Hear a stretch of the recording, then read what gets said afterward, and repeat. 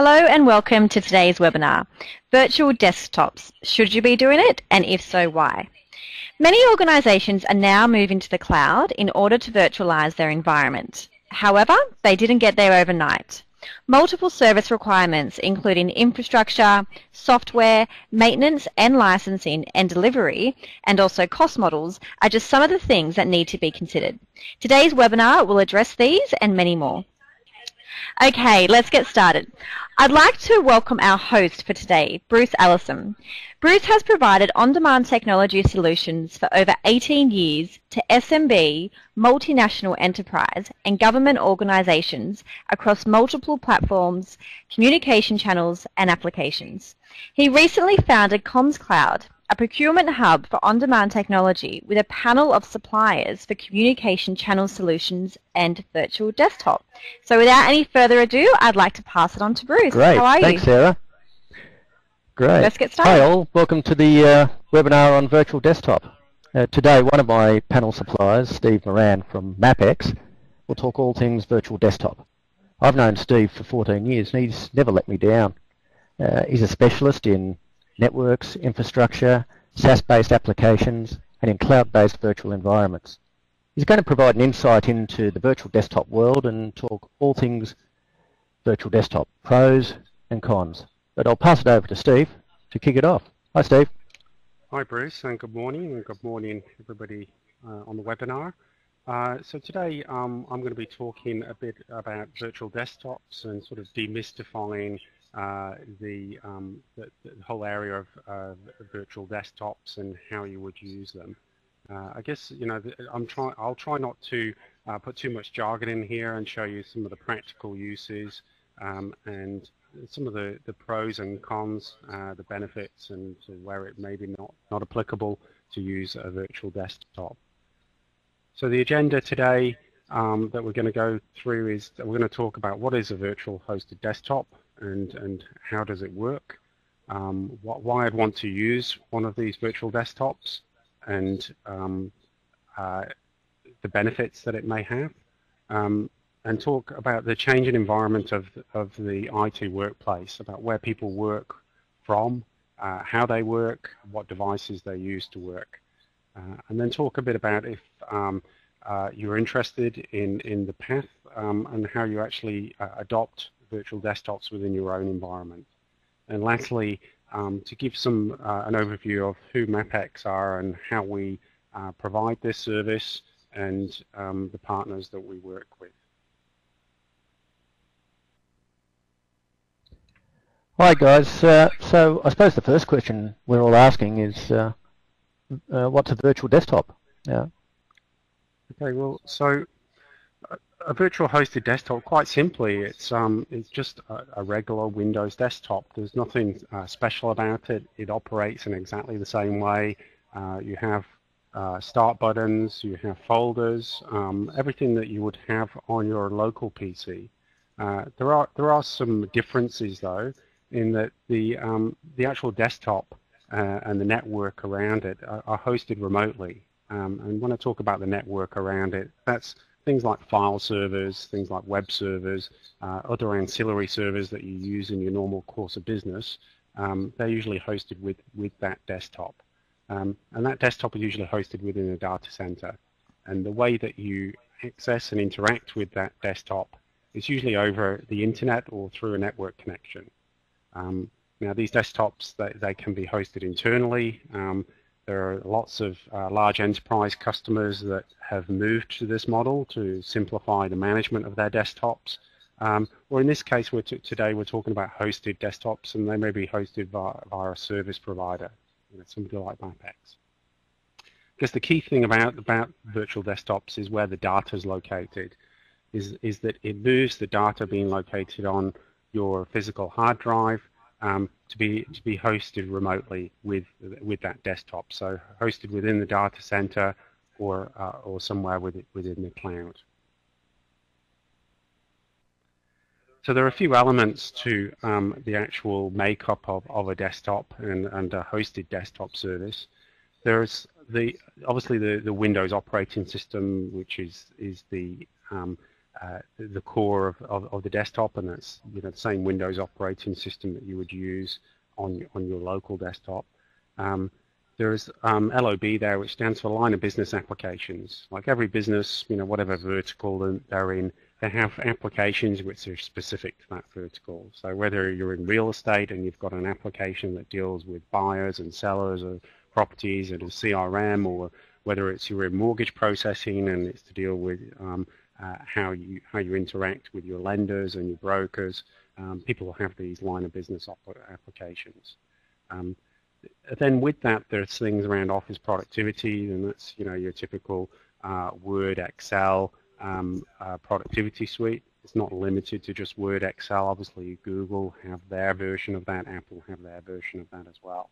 And the core around every workplace today is email, and it includes an element of hosting that email, so you don't have to host it yourselves. And then there's other things such as disaster recovery and data storage and backup and the actual services that are consumed around IT, things like updates and patching and antivirus and the likes.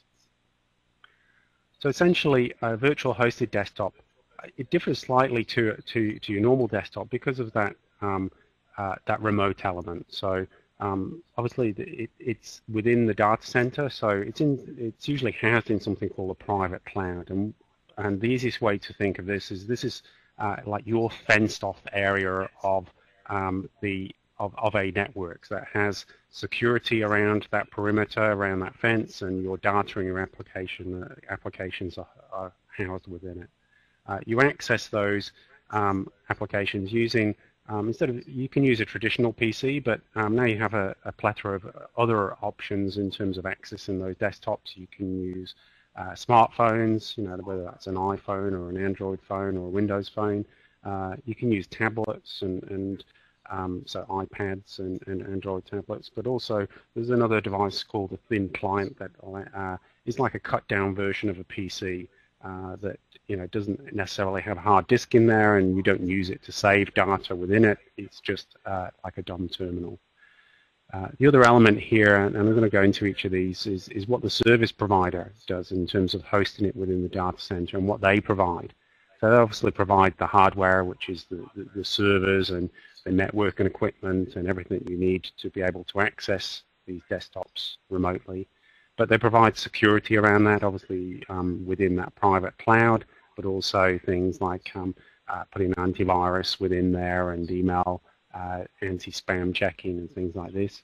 They provide maintenance around the environment, so that with your traditional on-premise environment, you might have IT guys that come in and they do patching, they do updates, they fix security holes, that sort of thing. And then there's backup and managing protection of your data to make sure that in the event of any failure of devices or systems or locations that you've got access to that data. And then the two other options, which are the licensing, which normally in a traditional desktop environment you'd purchase that licensing, you consume it, and as new versions come out you'd upgrade. The service provider provides that, as well as a support framework to allow you to operate in this environment. So there are two different ways in which virtual desktops can be delivered. There's something called public cloud and private cloud. And this slide really gives you some of the differences between the two. A public cloud is you're in there with multiple other customers. The infrastructure is shared. And you get the economies of scale of that sharing of infrastructure, and usually you access it over the internet. That's where a private cloud, you're given dedicated resources. So what you don't suffer from is things like things such as noisy neighbor syndrome. So you might have another customer in a public cloud that's consuming quite a lot of resources. They're running their end-of-month routines or whatever it may be, and it impacts on your service and the delivery of your service. Private cloud gives you, excuse me, dedicated resources. The other thing a private cloud permits is the ability to connect over a private network directly into the data center. So you don't have to rely upon the internet. Thanks, Steve. That's all well and good, but why would I want to use a hosted desktop or managed service? I mean, it's one thing that you can provide the services and it's there, but what's it going to do for me? Okay, Bruce. Well, going back to that slide I showed before about what the service provider does, there's the hardware maintenance, backup, licensing, and support there. We'll talk, through a few of those in detail. Like the hardware, I guess the benefits here are that instead of having to go out and purchase server and equipment, which normally you would have to go out and buy that and give yourself some extra capacity to grow into. As you bring on new users, you don't want to have to just go out and buy and upgrade your server. You've got to buy that from the outset. So the difference here is that we're changing that model to now you're consuming the service on a month-by-month basis. So you don't need to budget for those peaks where you need to refresh your hardware and update it. That's usually the responsibility of the service provider. Service providers can also offer some hardware resiliency, and what that means is that if you're a typical company, you've got your file server in your back office, it's managing all your day-to-day activities. If you have a problem with that file server, it could be a power supply fails or a disk fails, you're going to have some interruption of service, so that you've got to call either the IT company or the hardware provider and get them out on site to replace that, and that's going to create some disruption. Because service providers have multiple hardware within the data center, they can move your virtual desktop environment to different hardware if there's a failure, and you're up and running, and in most cases you won't even know that that's happened. But Steve, I was just looking at the hardware side of things. What's the actual cost when we're looking at these sorts of hardware requirements as far as servers and those sorts of things? I mean, what's it really going to cost someone? There's the cost of obviously the server itself, and servers can range from anything from $2,000 up to $20,000. But then there is the software that goes with that. There's maintenance plans. Then there's somebody to come in and help manage that hardware, because people want to get on with running their businesses, not necessarily run their IT within their businesses. Okay. So those costs can be wide and varied, but they're something that reoccur, and every so often hardware needs to be refreshed and updated, and the costs are introduced again. Okay, thanks. But I guess the key point here is that really the data, and data is the key to everything in terms of a business, because without that data, it's going to create a real dent in your ability to operate it as a business. And rather than having, you could have the best $20,000 server housed in your back office, but if it fails or you lose data, and it may be that it's not that the hardware fails, but there's a problem with security. If somebody breaks into your office and steals that $20,000 server, there's a good chance that the data is going to go with it, and you might have an avenue to restore from tapes, but think about the disruption that may cause. So the data is housed within a data center, and usually that's the best location in terms of power. There's redundancy around that. Data centers have redundant power feeds coming in from the grid. They have backup generators. They have UPSs. The data center that we use can actually operate for up to 2 weeks without any power to the building whatsoever, and has supply contracts to run on generators past those 2 weeks. So, okay. Think about if you do have a problem with power, it's going to have a real impact on your business. Okay, so when you're comparing apples with apples, the infrastructure that you get from a virtual desktop as opposed to the infrastructure required for the resiliency and backup required for your own business, if you were to have that internally, you'd almost have to have that double up.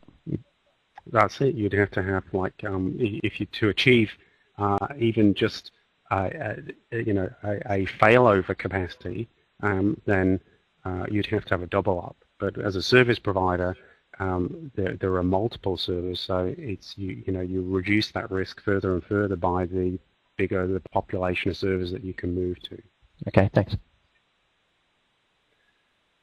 So the other things, that benefits around hosted desktops, the maintenance is that usually, you've got to have a IT staff, people on staff, or you've got to outsource this to an IT services company. And this is updates and patching. I think the statistics are that if you put a machine unprotected on an internet connection, it's something like 17 seconds before it'll be probed by something on the internet to put some malicious software or malware on there. So all of this level of protection that really is keeping your data safe and keeping your services safe is provided by the service provider as part of the service. The other thing is that you get access to new versions of software, so that you can, the service provider can help with upgrades, can help with getting you to most recent versions, but also they can help with things like updates. And the idea there is think about things like MyOb, obviously has regular updates, tax tables get updated every so often, payroll information has to be updated, so that can be updated by the service provider as well. I guess the theme here is that we're a lot of the legwork of IT is being done by the service provider, which allows you to get on with your business.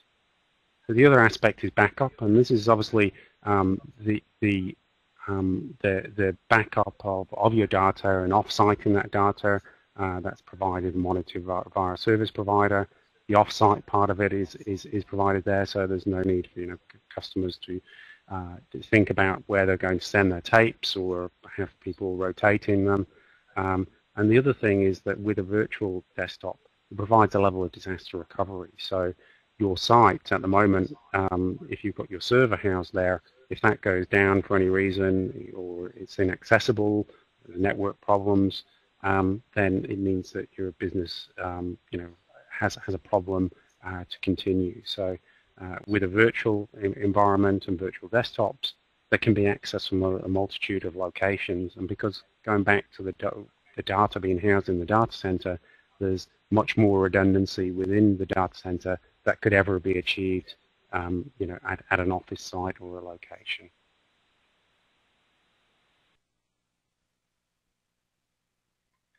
Other reasons to use a hosted desktop is licensing. That the licensing is included, and I guess this is if we think about the hardware and updating the hardware, married with that is licensing, Windows Server licenses, client access licenses, Exchange servers, web servers. There's lots of elements around just the basic necessities of operating an IT environment that have to be licensed. With virtual desktops and the way that service providers can deliver this licensing, they can deliver it on a month-by-month usage basis. So that gives you flexibility in terms of you can, as your work force expands or contracts, or even if you have contractors or seasonal workers, you're just paying for the licenses that you use when you need them. And you're not going back to, you're buying that server for 50 users, you've only got 20 at the moment, but you're expecting to grow your workforce over the next 3 years by another 30 people. You're having to pay all that cost up front, and you may not or may not even use it by the time it comes to its end of its useful life. The other thing to include is that with the licensing is included software assurance.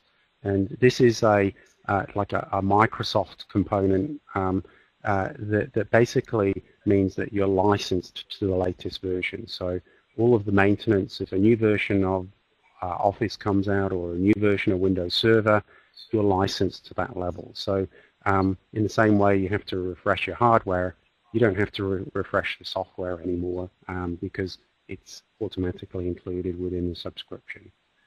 And the last element I'd like to talk about here is the support. And this is the key thing, is that that you're provided with operational support and the service level agreements that back that, and a lot of those service level agreements financially impacting as well. So the uptime that can be achieved in a data center and with through a service provider is usually way higher than you can attempt to achieve yourself.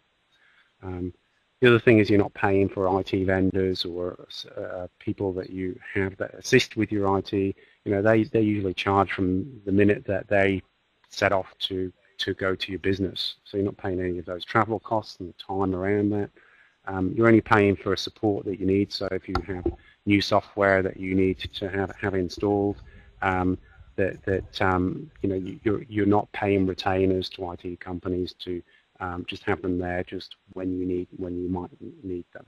The other thing is that there are self-service options. You can have options to create new users, to do password resets, and you'd be surprised, Bruce, how many times IT companies are called and charged just because somebody's forgotten their password. I know the feeling. So I'm going to talk about the total cost of ownership of a virtual desktop versus a traditional desktop in a second, but I think I'd just like to do a poll and you know, obviously thinking about virtual desktops and what a service provider might provide in terms of, you know, the hardware to run it, the software, the licensing, the storage, the backup, the antivirus, you know, all these elements and all these add-ons that make up an IT environment, coupled with things like support, is get a gauge, I guess, from the audience as to what they think the monthly cost per user might be for a typical service. Okay, so we're just going to launch a poll now. So based on what we've spoken about so far, hopefully we've all got a better understanding of what a virtual desktop is and we've seen the benefits. So what do you believe is the realistic cost of providing these services per user on a monthly basis?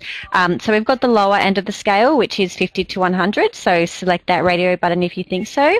Then maybe working up around the 1 to 150, and then 150 to 200, or perhaps you may think it's $200 plus per month per user. And this will give us a good indication before we actually move into the actual figure and what it would cost to provide all of these services. So we can see some results coming through there now, Steve and Bruce, and we can see the majority of people are thinking they're 50 to 100 per month per user. Great, thanks very much. So we'll stop that poll and we can see 58% of people are considering or thinking that it's around the 50 to 100, 33% just on the upper scale, and then we've also got one person saying 150 to 200. So what is the actual answer? Okay, well, I'll just move on to the next slide and we have our answer there. So the actual answer is that it starts from less than $100 per month. So depending on the type of softwares that you might require within, you know, you might have a requirement for an SQL server, you might have a requirement for multiple servers, then these will add some cost. But, you know, we're talking about a region of starting for sub $100 per month. But with regards to the total cost of ownership, and I guess this is really where a lot of people say, well, you know, we know what we pay every 3 years or 4 years every time we refresh our IT. We know how much PCs cost. We've got an idea of the costs of software. How does that compare to a hosted desktop?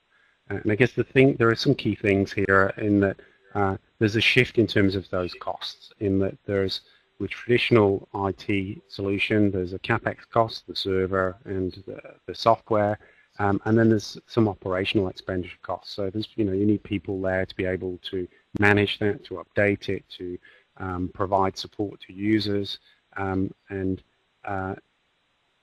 what we do with virtual desktops was we change that to just a pure predictable OPEX model. So the subscription rate per user per month is fixed and can be fixed for a term. And it gives you an idea of, you know, rather than having sharp shocks to your business in terms of these capex costs, or you know, a server loses a disk and you've got to get the IT company to come out and help you do that, and these unpredictable costs, it smooths that out across the course of the period. The other thing is that existing hardware, so you might have already you know, refreshed your laptops, or be partway through that, is you can extend the life of those laptops because they're no longer having to run the applications that require upgrades. New version of Windows comes out, requires more RAM. New version of Office comes out, requires more disk space or more RAM.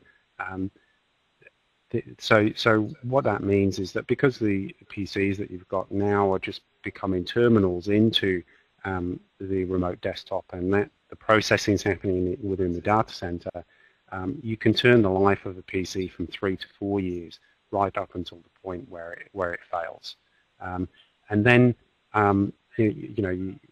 people can say, well, we still have to replace the machine once it fails. But then you have different options. There are things called thin clients, and these are cut-down versions of PCs that that have the client software that allow you to get onto a virtual desktop, and then all you need to do is plug these thin clients into a screen, and you can access your full desktop. And the good thing about the thin clients is, and the PCs, is we're not reliant upon what operating system's running on the desktop or PC that you're accessing the service from, because it's the desktop that's delivered to you is from the data center. The other thing is, you might have heard of this acronym called BYOD, Bring Your Own Device. I'm going to talk about that in a second, but it offers users the choice to use the devices that they're comfortable with. We have lots of customers that they like Apple platforms. They like to be able to use that. They don't want to have to use PCs, but they still have to access those line of business applications that were designed around Windows networks. And in terms of total cost of ownership, there that you can offer the users the choice, and that can promote some hardware cost savings. Steve, I've just got a question from Robin. He just asks, how important does the line speed become? Right. Well, that's a good question, Robin. If you think about most of the compute that happens is happening in the data center. So when you download a file via email, it's happening within that session at the data center.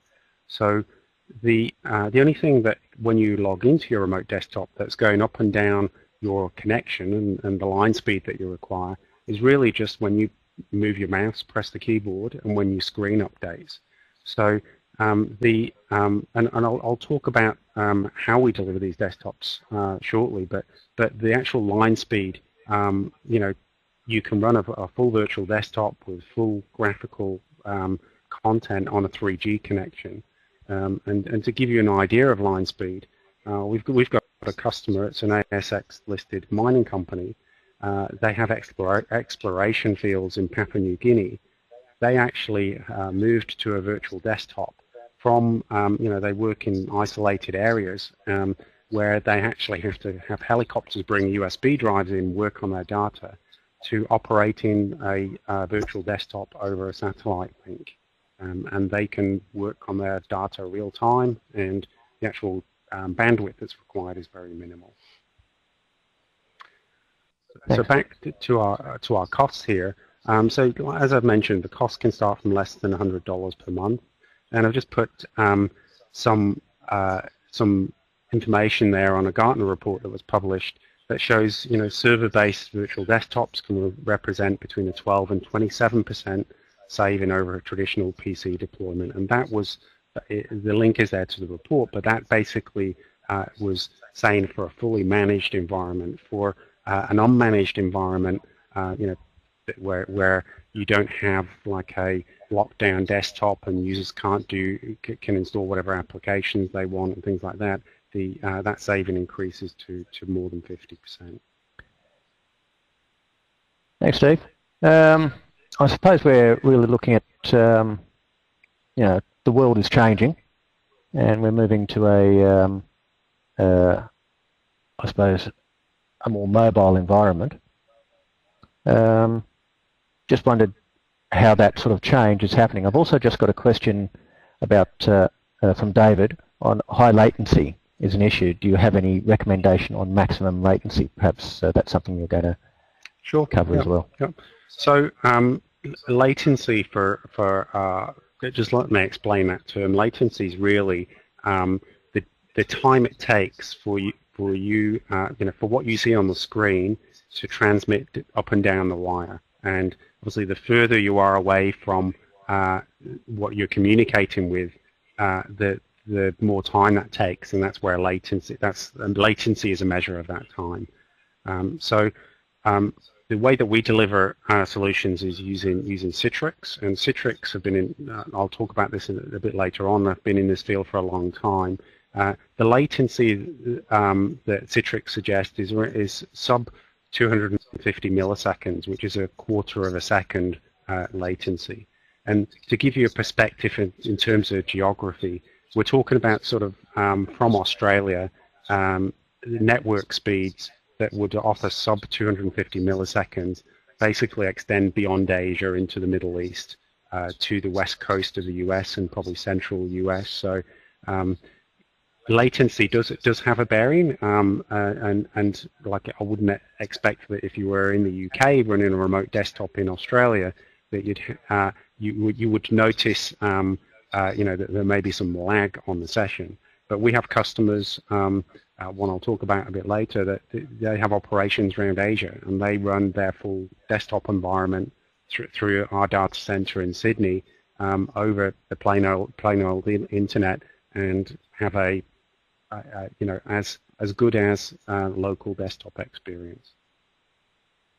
But I guess leading on from this question, when wouldn't be the appropriate time to use a hosted desktop? And I've just given a few examples here.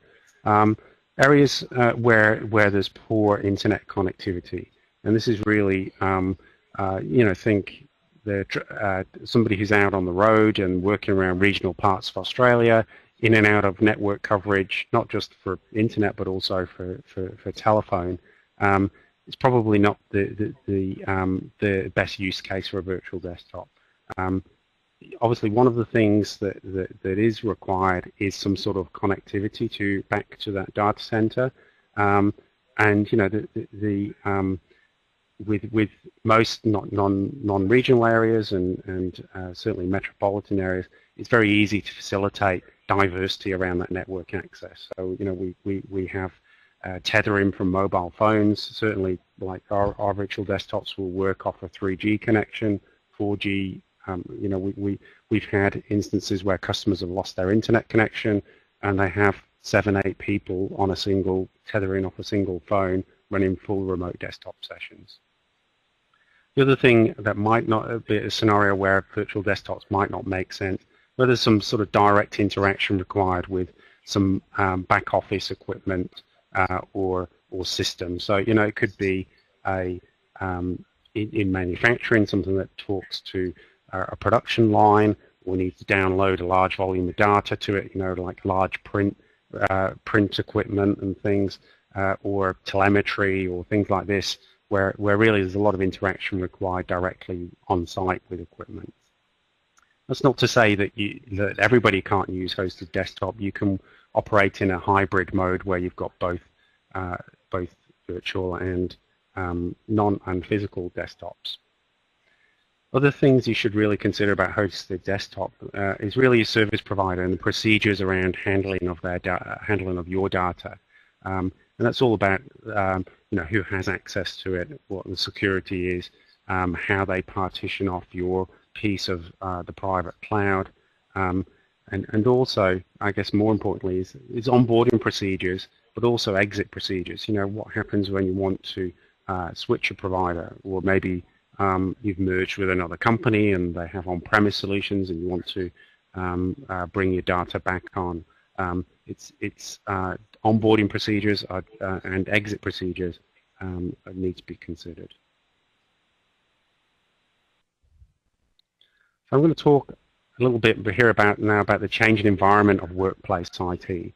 And these are facilitators to really show you how things are changing in the environment and how virtual desktops can help you with these changes.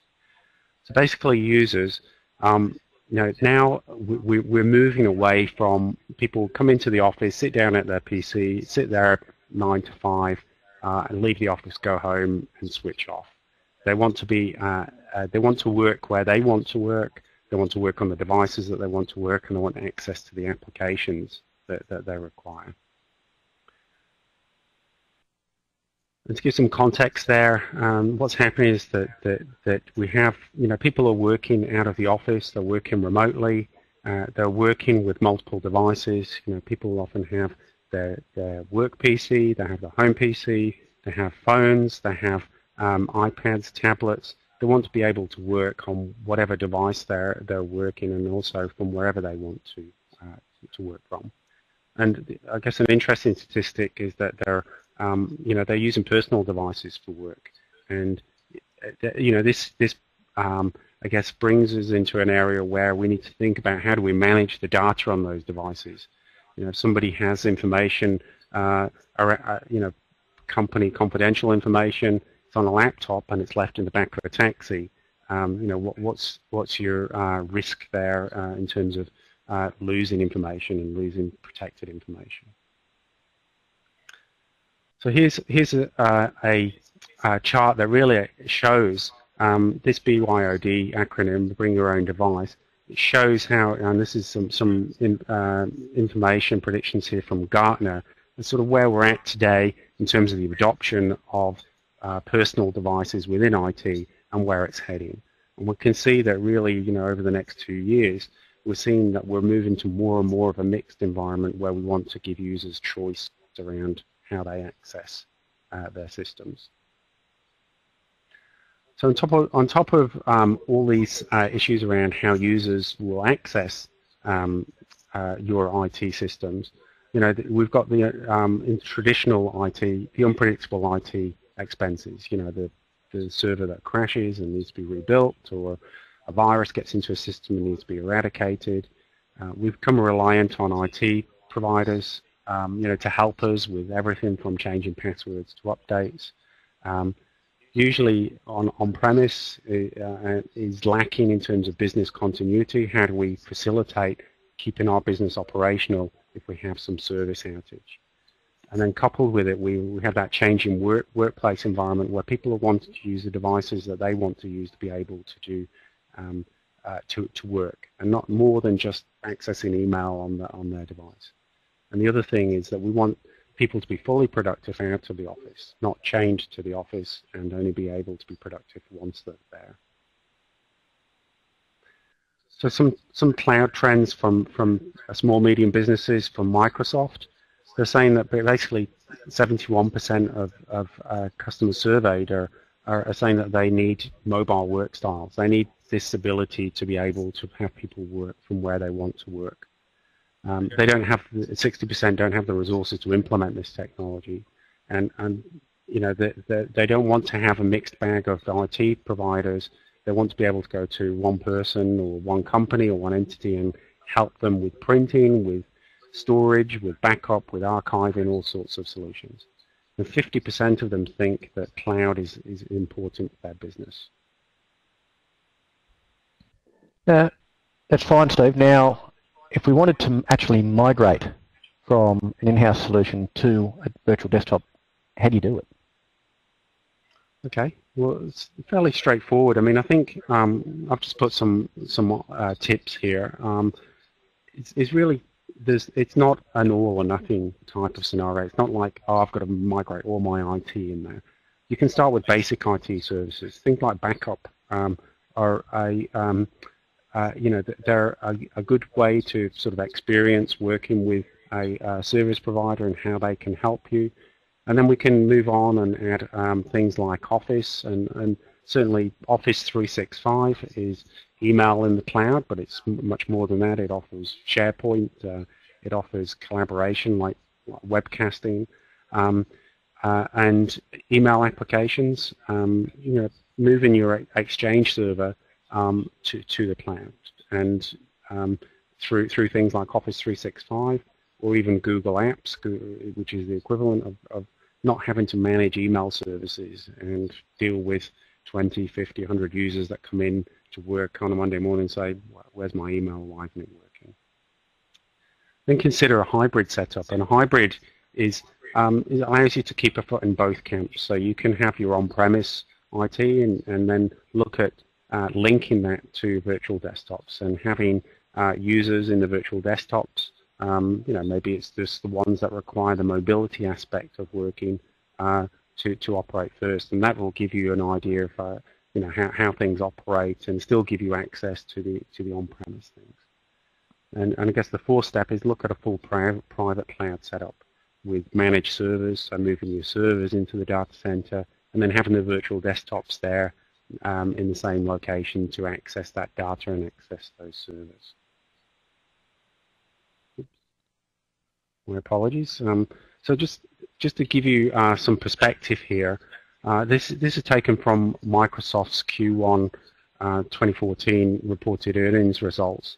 And it's a comparison in terms of enterprise, in terms of where they're getting their revenue from. And the grey bar shows, their traditional enterprise services. So this is the software that they sell and the services that they deliver for that software. And the blue bar shows, from as recent as 2012, how the revenue that they're getting from cloud services. So it really shows that even, in a very short space of time, the cloud derived revenue is now more than 50% of what they receive from enterprise. In fact, certainly in the enterprise space, Microsoft is selling more subscriptions of Office 365 than they are of their packaged product, which really shows the dramatic uptake of these services. I guess the cost, okay, so it all sounds well and good, but maybe it's not right for me now, or what are the costs of staying where you are? Is that the IT spending cycle is going to stay where it is. You're going to have that capital expenditure that's going to be creeping up every 3 years, and that can have impacts in terms of business growth and initiatives and capital that you may want to put into services that are going to help grow your business rather than costs which are there to support it. There's less focus on your core business activities. You've got to manage your the internal IT, and it can be anything from SMBs working with fixing things themselves to having people brought in to help and the disruption that causes. And also you're exposed to those disruptions and those disasters. The power outages to the building, the person with the backhoe that's cut through the cable in the street, that means your internet's down. All these sorts of things you can mitigate with a virtual desktop.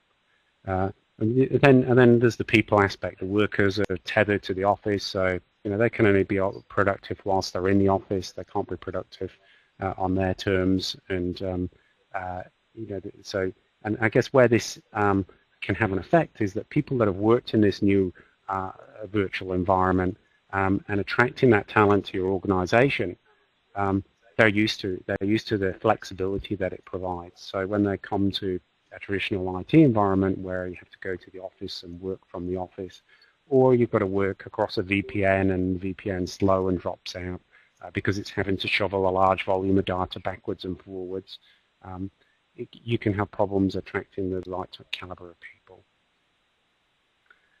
The other thing is that your competition can gain that advantage. They can, have that workforce that they can bring on demand, and the costs will only be borne when they bring them on, and it can give them a competitive advantage.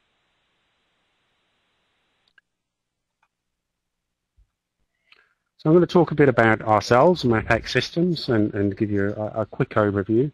We're 100% Australian owned, like Redback. We were formed in 2010. We're based in Sydney. We're now launching in Singapore.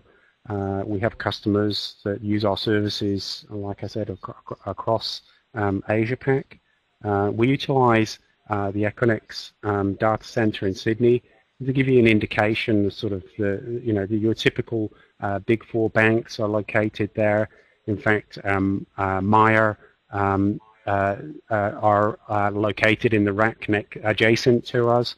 If you've used Apple Siri, it's actually housed out of this data center. This is the premier data center in Australia, certainly for connectivity. resiliency and uptime. So we provide managed private clouds with virtual desktop. We deliver that using Citrix. Citrix has been in the field of delivering desktop services and end-user computing for 20 years or so, and are certainly leaders in the field of delivering this remote connectivity. I guess the directors that are involved in the business, we have a 15+ year history of providing on-demand solutions, back to the dot-com era, and where the buzz term for cloud was application service providers. Both Bruce and myself have been involved around delivering voice solutions, messaging solutions, and still, provide those solutions in an on-demand type scenario.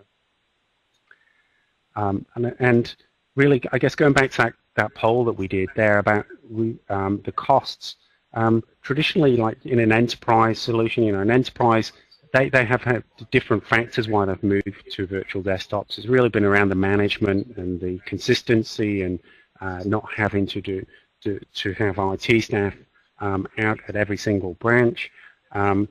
That they've moved to virtual desktop, and the sort of price point for, say, a 5,000 to 10,000 user customer is around sort of that $450 to $700 per month. So really, what we've done is we've taken that technology and we've made it so that we've got it to a price point that's appealing to small to medium businesses. I guess the last feather in our bow is that we provide consultancy services around cloud adoption and that hybrid element where you want to have part of your IT on-premise and part of it within the cloud. We're just going to go to a quick case study now, just as an example of how an adoption has been rolled out. But while we're finishing up with this, if anyone has any final questions, please type them into the bottom left-hand corner. And at the same time, while Steve is going on this, we're just going to launch a brief survey, which is located on the right side of your screen. So please feel free to complete that for us as we go through this case study. Okay. Thanks, Steve. So I just want to talk about an actual customer of ours and the scenario that they came to virtual desktops. It's a mortgage processing company. They've got 60 staff, 5 sites across Australia with a back office processing centre in Manila.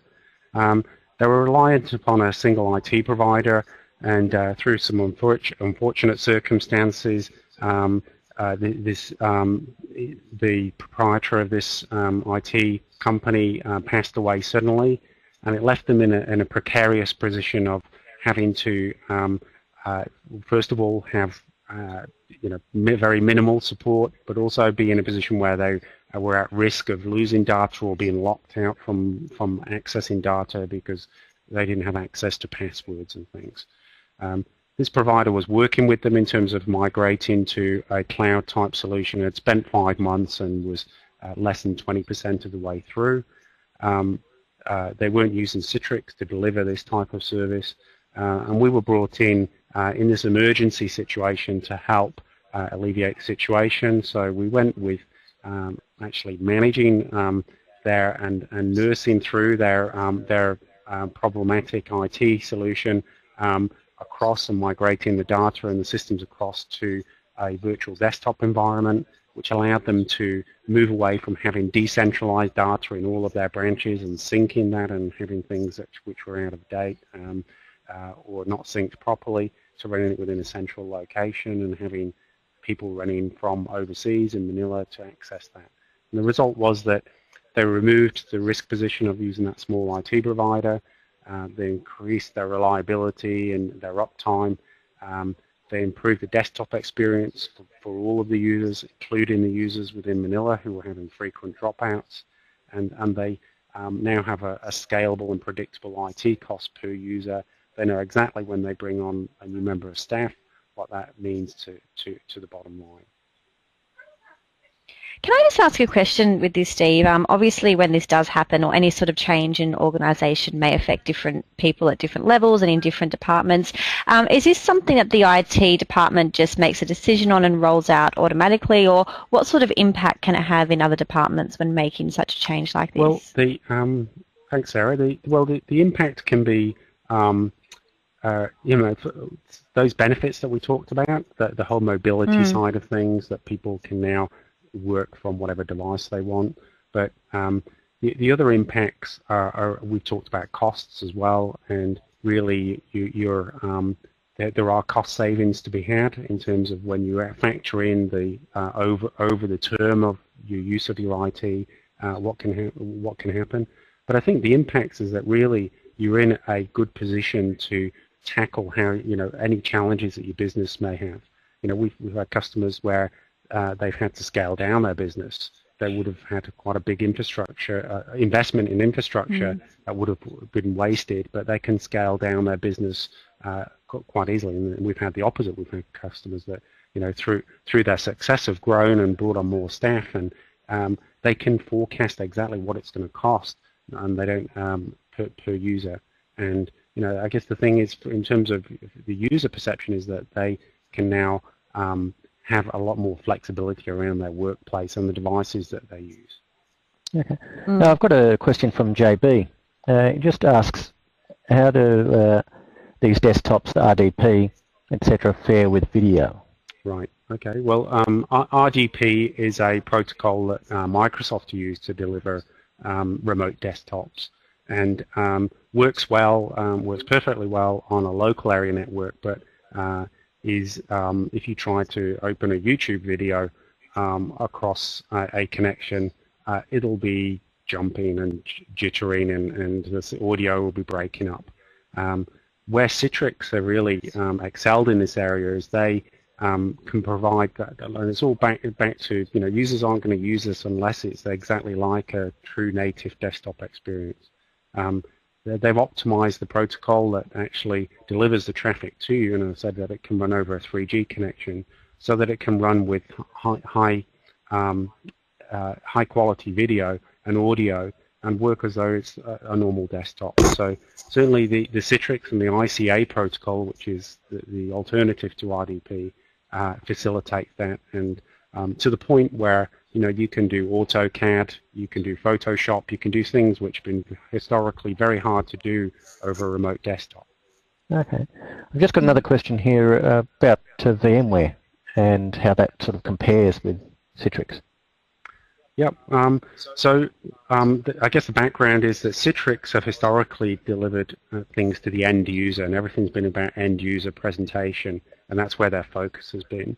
VMware, their origins are really around server virtualization and making physical servers do multiple roles. So run a web server, run an Exchange server, run a file server. They're I guess later entrants into that end user computing space, and they still, whilst they still have a very good product, they still are catching up in terms of certainly running things like video and things like that across a VMware desktop is noticeably different compared to Citrix.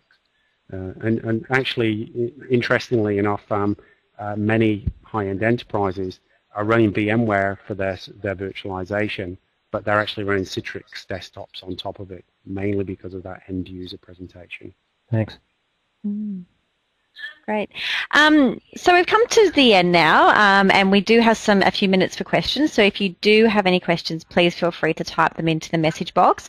But first of all, Bruce, before we wrap up, just wanted to give everyone online a bit of information about this free cloud readiness assessment that you guys are offering for everyone who attended today. Okay, so we've got an offer for a free cloud readiness assessment so that we can come in and talk to you and look at your own infrastructure and basically where you are on the path to moving to the cloud. Now, it may be that you've got servers that you've just bought or that are coming to end of life, and you need to actually do some planning about when you're going to move, rather than all of a sudden say, oh, we need to replace our servers now. So we'll come in and actually look at your environment and your operations and talk to you, because every client is different. And so therefore we have to treat every client as a special case, and we come in and we basically sit down with the client and work with them, because in the end, if we're going to be working with them, we are partners. And we need to establish their priorities, what is important to them, explain clearly what is involved in moving to the cloud for them, and this cloud readiness assessment exposes that, so that then we can really work with people in an effective way. Yeah. Yeah, and I think, you know, making a change like this is a pretty important part of any business, so you wouldn't want to take it lightly. You would have to be quite consultative in the approach. So anyone who is interested in that, please email Bruce. His details are online. And finally, I'd just like to hand it over to you, Steve, to wrap it up. I think we've all got a better indication of what virtual desktops are, the benefits, how to figure out whether or not we are ready, and what sort of impact it would make on our business. But just closing comments from yourself, especially from people out there who are thinking about making the switch, you know, one piece of advice that you would give everyone out there. I think the thing is, like, IT is a complicated field, but really virtual desktops, the thing I'd like them to take away is it's not complex in terms of your use of it. It's basically the same as what you've been doing day in, day out on your local IT systems, but now it's overlaid with a lot of different features and different benefits that will really make an impact to their business. Excellent. There you go. Wise words from the master himself. Thank you, everyone, for joining today. We hope you've gotten some interesting insights and learnt a thing or two.